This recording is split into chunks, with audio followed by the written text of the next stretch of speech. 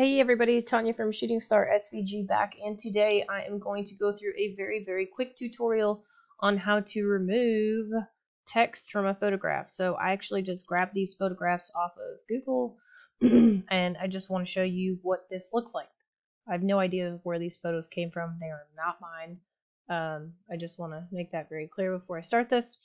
If you haven't already, please go ahead and click like and subscribe below. That keeps me motivated to keep creating these videos for you guys. And of course, if there's anything that you're looking to see, go ahead and go over to the community tab on my YouTube channel and just drop a comment in there about what kind of techniques you are looking for Photopea or Silhouette Studio or, social media, really anything like that.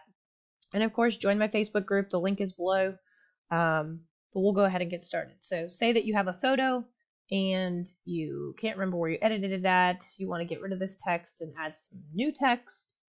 It's a very simple process. We are just going to be using the brush tool to do this and a clone, quote unquote, to remove the text. So what you're going to do is you open up your photo, go over to your brush tool, okay? Now you can change the settings of the brush, size and keep the blend mode at normal. But what you're going to do is with these solid backgrounds, it's really simple, okay? You're just going to go down to where you want. Now you can see there's two different color backgrounds here. I don't know if you can see that on your screen, but all of the text is on this lighter golden color. So you're just going to hold the Alt key down on your keyboard and you're going to click.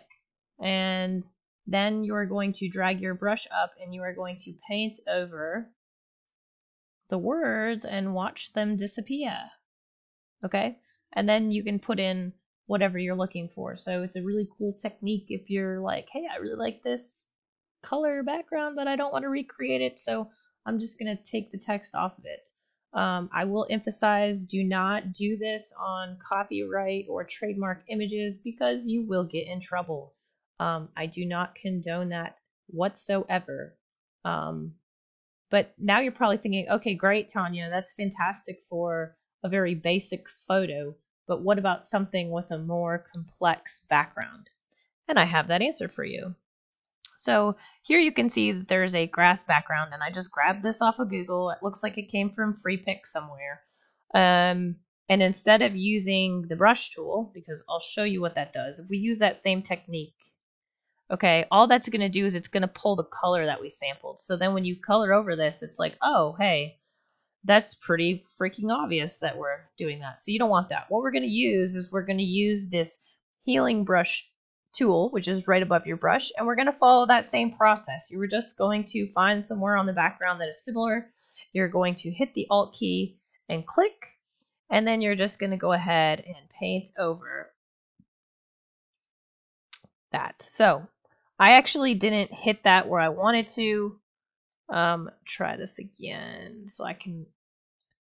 What you'll notice when you're moving this around and painting is that there's a cursor. And of course, I'm trying to point to it. You guys can't see it, but like in the bottom left, you can see the cursor. And it's actually taking the background spots from where you clicked. So if you don't like what your clone is, you can always change it by holding down Alt and then clicking, right? So I'm going to go ahead and get rid of this here.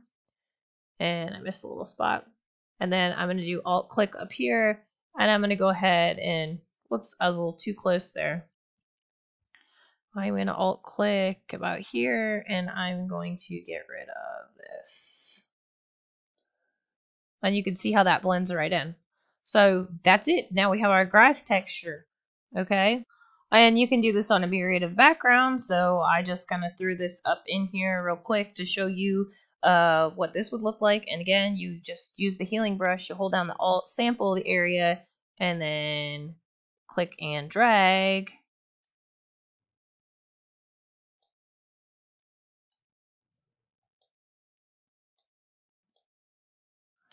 To get it to where you want it to go, right? So, I mean, it's as easy as that. I just want to show you guys that technique. Somebody had asked on a Reddit board, and I thought that the walkthrough tutorial was pretty self-explanatory, but this video may prove helpful. So, again, if you like this, go ahead and click like and subscribe below. If y'all are looking for something additional, please let me know. I'm happy to create that for you. I hope everybody is surviving this coronavirus quarantine and that you guys are creating some awesome stuff. So we'll talk to y'all later. Bye.